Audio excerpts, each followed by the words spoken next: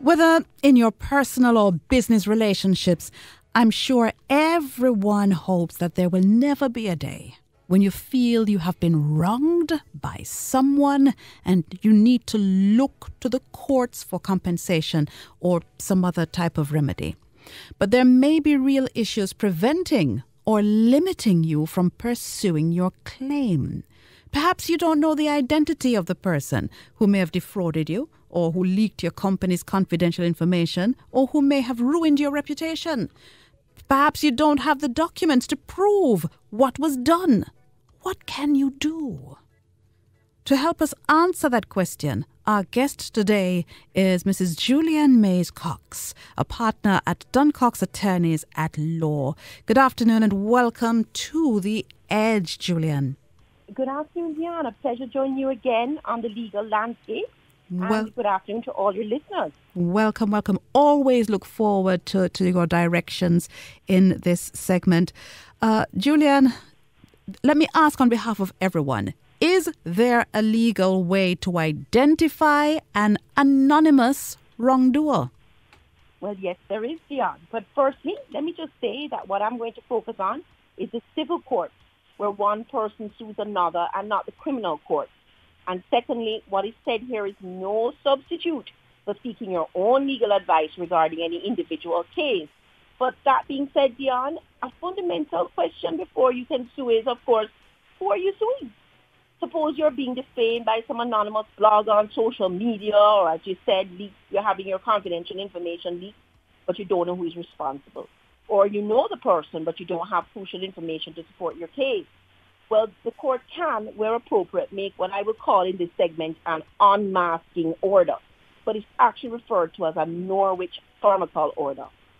The court has the power, in its discretion, of course, to force another person or a company who may have unknowingly or quite innocently been mixed up in the fraud or some other wrongdoing to compel them to produce to you documents and information that are relevant to the wrongdoing, or that allow you to unmask and reveal the identity of the perpetrator. Sad state that we have to look at doing this, but then we're going to have to do it. So we need you to give us some examples of where an unmasking order may be useful. Well, Deon, let's think about these lottery scams that have been in the news, you know. We've all heard about popular scams in Jamaica. Where calls are maybe made to strangers telling them that they've won the lottery. Mm-hmm. The caller then asks the stranger to send some cash to a bank account to whatever basis, to transfer a fee, for instance, so the winnings can be sent. However, after that transfer fee is paid, the stranger never hears from that caller again. In that case, an unmasking order may help with obtaining information from the telephone company, for instance, which identifies who is the owner of the scammer's phone. Or it may help with obtaining information from the bank to, say, identify who owns the bank account where the transfer fee was sent. So unmasking orders have been utilized in a variety of circumstances, such as this year. The instances in which a court may grant such an order are open to the discretion of the court. And I'm going to give you a couple more examples where an unmasking order may be sought. So, for instance, against customs, where you want to stop unknown importers from importing counterfeit goods into the country, but you don't know the identity of those importers. Against a bank, to disclose account information in circumstances where money was wired to the wrong account based on a fraudulent email, or against a print and publisher who quite unwittingly printed an article in a company's journal that made defamatory statements damaging of someone's reputation, but the injured party does not know the identity of the article's author. And finally, an unmasking order may also reveal the identity of the fraudster who, unknown to a registered landowner, pretended to be him or her and transferred his or her land to innocent purchasers who knew nothing about the fraud. And you need to find out the identity of that fraudulent so-called quote-unquote vendor.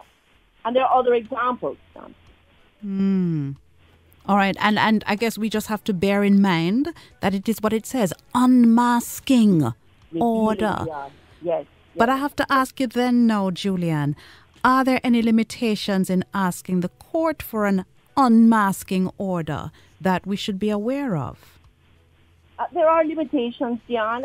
It really depends on the specifics of each case. But I'll give you one example. The court will want to make sure that the unmasking order is truly being sought against a person or even a company that has actually been mixed up in or involved or implicated in the wrongdoing. Help to facilitate it happening in some way, although, importantly, did so quite innocently. And the ready example is the bank. Money being transwired to a bank account and the bank holding those funds quite innocently, unknowingly, and not against a person who was just a mere witness or observer, someone who facilitated or was involved or mixed up in the wrongdoing. That is an important limitation. That's important as well. So if we unknowingly, or if, okay, I got you. What if you get an unmasking order and find the wrongdoer? Is there anything stopping him or her from emptying that bank account and sending the money overseas once they learn that you've tracked them down? Well, of course, each case has to be looked at carefully, Deon, but the court does have a discretion to freeze the assets of a defendant at the beginning of a lawsuit, and in urgent cases, even after the lawsuit, even before, I should say, the lawsuit is filed. Such orders are known as freezing orders and may be quite helpful in ensuring that at the end of the day, when you are successful in getting your judgment, that judgment is not left completely or partially unsatisfied. Now, one important requirement, though, in applying for a freezing order is to show that there is reason to believe that there is a real risk that the defendant will deal with his or her assets in Jamaica, or even in certain cases outside of Jamaica, in such a way that those assets are unlikely to be available to you in the future to satisfy a possible judgment. Now, what do I mean by dealing? Well, dealing with assets just refers to actions such as removing them from Jamaica, selling them, or if sold, spending the money, giving assets away, mortgaging your property, and so on. It should be noted that there are some limitations, such as the defendant may still be allowed to pay reasonable legal fees in relation to the lawsuit from those frozen assets and make mortgage payments where that was a pre-existing obligation before the freezing order was in effect. I just want to mention quickly, if I have time, another type of order, if I may, that may also be useful in this scenario, where the wrongdoer has been identified, as we said, but he or she is in possession of the documents or property you need to support your case. Then that element of surprise is important, so the wrongdoer doesn't have time to get rid of the incriminating evidence. So where appropriate, the court can also grant what is called a search order. And if the situation is urgent, can even do so before you file the lawsuit, just as with the freezing order and the unmasking order. That order allows premises to be searched and relevant documents and property seized where there is a serious risk that the documents or property may be destroyed once the wrongdoer gets wind of your lawsuit. So an example is where you claim someone has breached your copyright. And but it's the wrongdoer that has the relevant information to prove it, and it's stored on, say, for instance, the possible defendant's computer system. And so the computer hardware and storage devices and so on may be removed in order to search, inspect, and take copies of the material that's needed to prove your case in court. You've been so helpful, and I know there's a lot more to this that maybe we could explore. But again, maybe the details would depend on each individual case as needed. But it's definitely something to go back to. Any hashtag did you know before we go though? Yes, quickly. I thought this was an interesting one. Your listeners may be interested to know that unmasking order was used to force Facebook to reveal the identity of the person who caused the permanent deletion of a deceased gentleman's profile, and with it all his posted materials. The person who applied for the unmasking order had been in this long-term relationship with the gentleman and was certainly distressed since the deletion meant the loss of those memorable posts. Facebook had refused to reveal the identity of who gave it those instructions. So an unmasking order may even be used in those, I guess you could say, unconventional ways.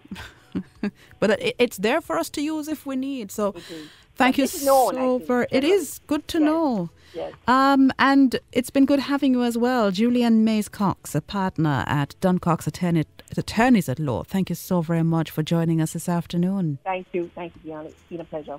Thank you. See you next week.